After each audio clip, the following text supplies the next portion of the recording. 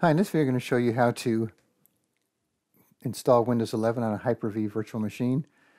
So Hyper-V comes standard with the Windows Server operating systems, and if you have Windows 10 Pro, then you could use Hyper-V on that as well. I just did a video on how to configure the Hyper-V manager for Windows 10 Pro, because it could be a little tricky when you enable it and then you can't find the icon to start it, and there's a little trick to how to get around that, so you might want to check that out if you're having problems.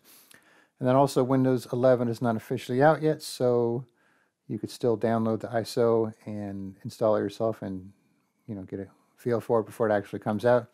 We also have a video on how to download that ISO file as well. But anyways, so we're in Hyper-V Manager, so we're going to right click and go New Virtual Machine.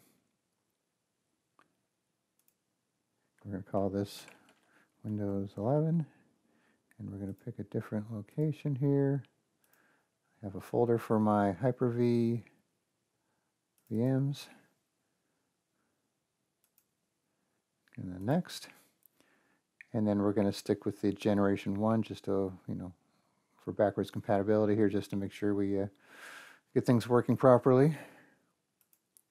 Now this assigned memory, so this is the startup memory. It's not how much memory the virtual machine is going to have, so it's the dynamic memory option will kind of adjust it based on its needs. So this is the minimum memory it will start up with, but we'll just change that to approximately 6 gigs just to make sure we don't have any problems here. You could try out different numbers for yourself there and see how it works.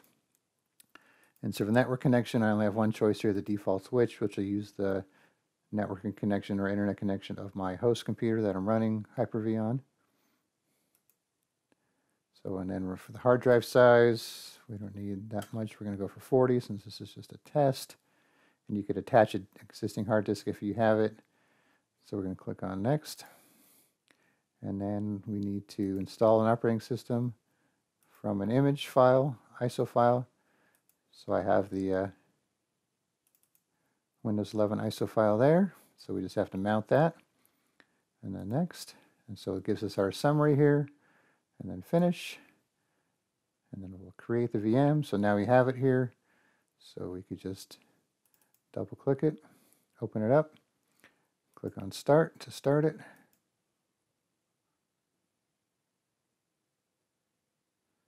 And so it looks like it found the ISO file here.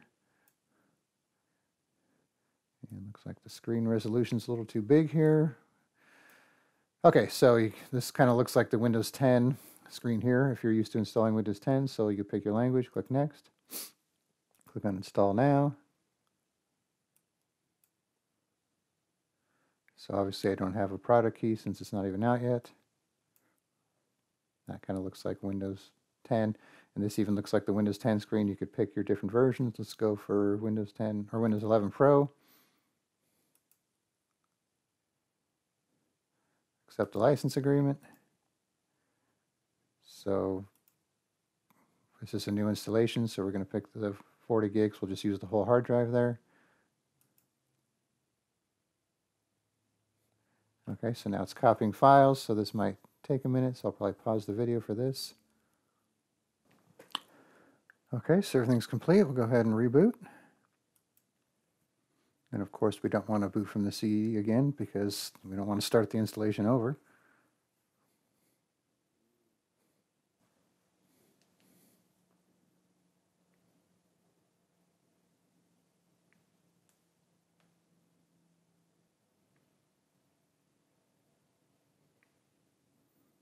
Okay, rebooting once again.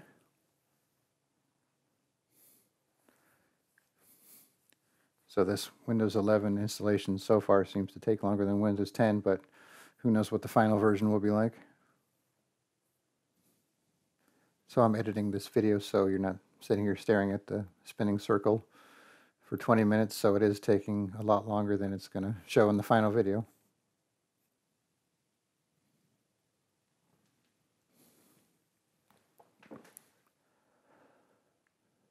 Alright, so we're finally getting to a new screen here. And this is where it's going to start looking different than Windows 10, a little more cartoonish looking. I guess that's how they want to do it these days, to make it look like it's modern.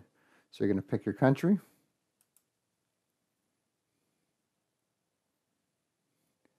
and then your keyboard layout. And then we're going to skip adding a second keyboard layout.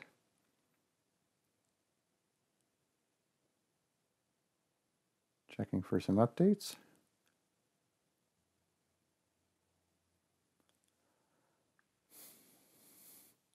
All right, so now here's where it wants you to set up for personal use or set up for work or school. So if you're going to connect to your school network or your work domain, you could pick this option. But since I'm testing one, for personal use, I'm going to choose this option.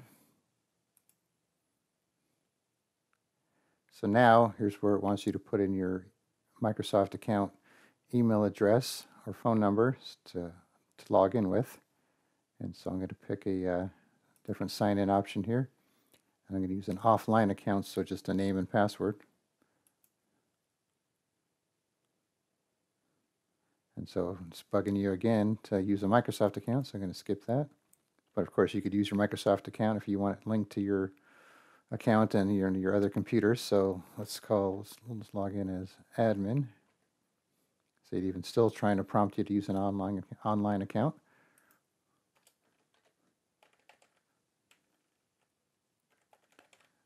Okay, password. Password again. Now this makes you answer some security questions. So let's just make some stuff here. First pet's name, Rover.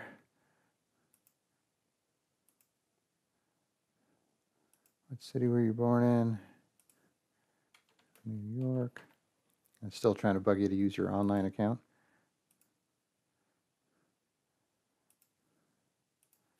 Nickname. Let's say Timmy.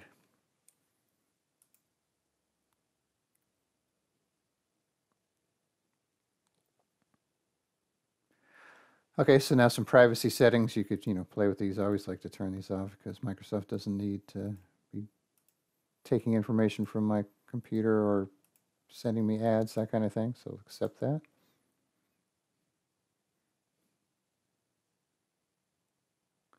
Checking for updates once again.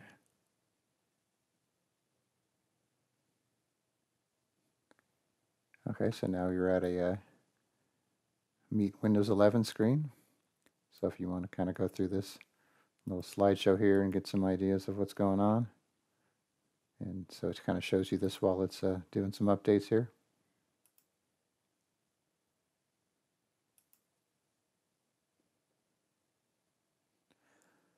So now we'll have to wait for this update to finish before we could continue here.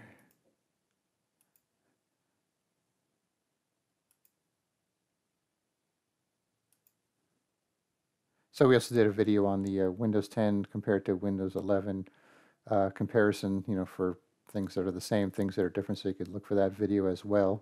It's kind of like a side-by-side comparison if you're interested. So we'll just wait for this and we'll be back again. Okay, so the updates are done, so it looks like we're going to be rebooting again.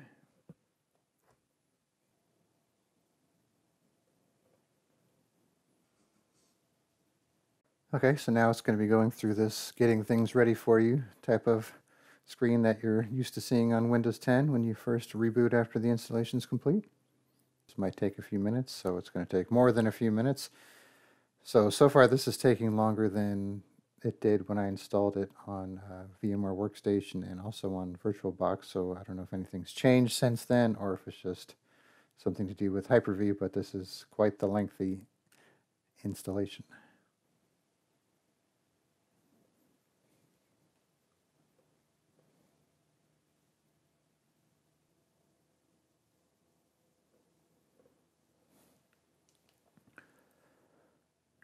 Okay, so now Hyper-V is wanting me to change the resolution here to see if it'll make it look better. Leave it as is.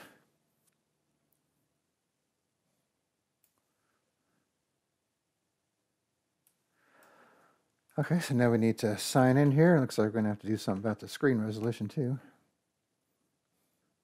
Okay, let's see if we could change this.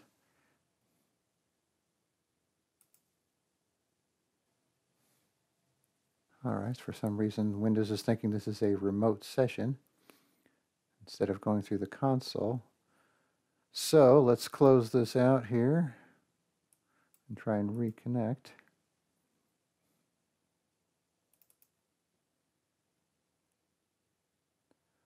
Okay, so I guess with the Hyper-V, it's not going to work quite the same as with VirtualBox or VMware Workstation, so it's trying to do like a remote desktop connection rather than just access it through the console screen. So let's try full screen and see what happens here.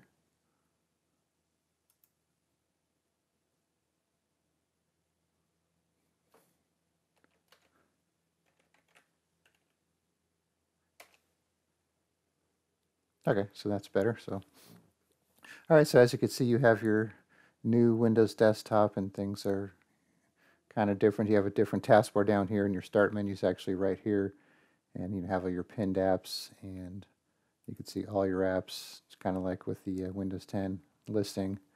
And then you have, different features down here, your browser and this kind of thing. And so anyway, so I'm not going to go over the features here because you could check out the other video that we did for that. So yeah, this was quite the installation. Took some time. So if you plan on doing this in Hyper-V, set aside like an hour to get it configured. And like I said, it seemed to go faster in VMware Workstation and VirtualBox. But I don't know if anything's changed since then because I did that installation a little while ago, and you could actually check out those videos as well. So try it for yourself and see how it works for you. All right, thanks for watching, and be sure to subscribe.